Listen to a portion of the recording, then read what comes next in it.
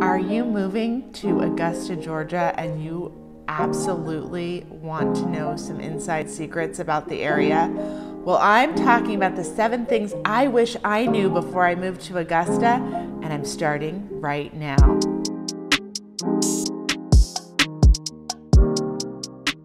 Hi, I'm Kimberly Lahodny with the Georgia Coast Homes team and Keller Williams in Augusta, Georgia. And today we're talking about 7 things that they don't really tell you before you move to Augusta, Georgia. And these are things I wish I knew because I moved here not knowing very much about the area, and it was important that I knew some of these key cultural things that make living in Augusta different from anywhere else you can live in the United States. And just like you, I moved from out of state, and maybe worse, I moved from California. So I definitely needed to know these 7 things before I got here. And you're gonna think, well, these are just minor cultural things. Why do I need to know these?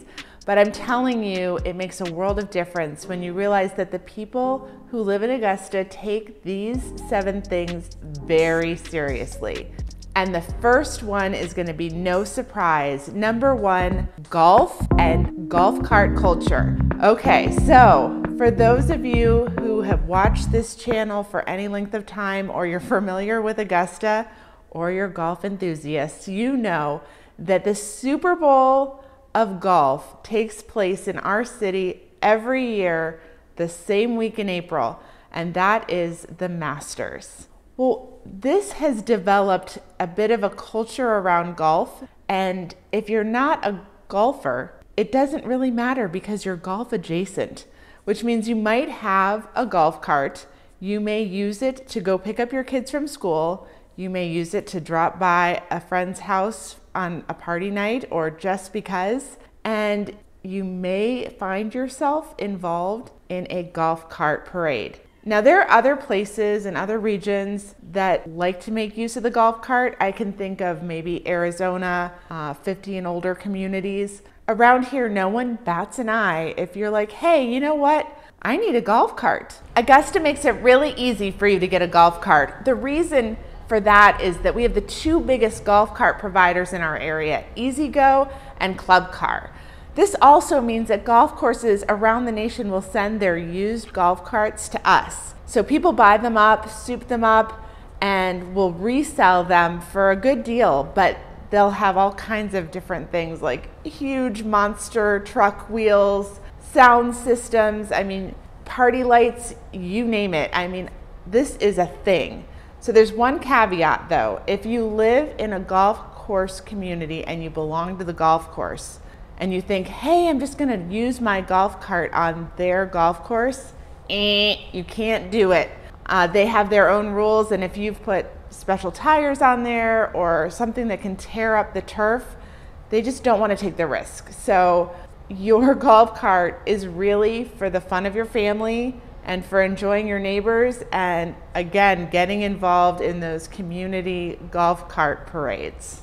Number 2, if you are not an SEC football fan before you get here, and for those of you who don't know anything about football, that's college football, but Southern college football, the Eastern Conference, you better get on the horn and figure out what team you love, because this is second level stuff.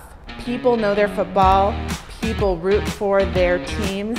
They get on the bandwagon if they don't have a local team that they're into. So the big ones here are the Clemson Tigers and the Georgia Bulldogs. And there are other colleges you can get really excited about, like Vanderbilt, Auburn, Ole Miss. It runs the gamut. But the reason why you need to know about SEC football, even if you're not a football fan, is that everything here revolves around game night.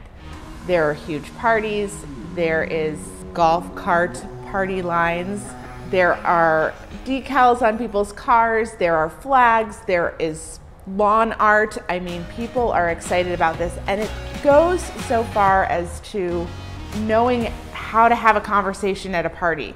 When I first got here, I went to a little girl's birthday party of a neighbor, and there were these petite, beautiful Southern belles all sitting around drinking wine and talking football. And I don't mean just talking football, I mean talking players and when's the next tailgating and is COVID gonna affect just the season altogether. I mean, it was incredible. And I felt very out of place because I love football, but not like this. So it's something to know about and get excited about if it's your thing, get excited about it if it's not your thing, and just get ready to have a good time. Know you're gonna be invited at some point to a college football party, and pick a team, get the colors, and get ready to go. Number 3, etiquette and junior league and cotillion. Whew, we are in the South, and in the South, we have manners. Cotillion and etiquette classes are a real deal for your children if you're moving to the South. Now you can choose to participate or not participate, totally up to you. There are adult classes for those who want to learn more about how to operate in polite society. But for our children, this is such a serious coming of age event that little girls and little boys are paired off, even in pre-K. Does your little daughter have a partner yet for etiquette classes? We're talking partnering them before they even come close to start taking classes, because most kids start taking etiquette in 5th grade. So get ready, because if you have a daughter especially, there are going to be moms that approach you and you will be shocked. So why is this a thing? Well, Augusta is very much still part of that Southern society, and cotillion and etiquette and junior league is important. It's so important, in fact, that they learn their table manners, they learn how to operate in polite society, in their business life, in their personal life. They also learn how to partner dance. And this is such a big deal, and people in Augusta take this so seriously that at state colleges, girls know to ask an Augusta boy to a dance or a mixer because he actually knows how to dance, because the Augusta Junior League takes it so seriously.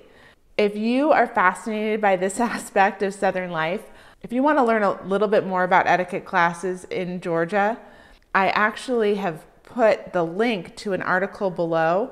Click on it, read up, and get ready, because it will be an eye-opener for you. Number 4, Southern food. When I first moved here, I felt like I had a huge challenge. I needed to find out why everything was fried. And so I asked a local, what is the deal with comfort food? How did Southern fried food come to be? And she sat me down and she said, look, back in the day, people worked the land, and they would come in for lunch or come in for dinner, and they'd still have a couple more hours to work.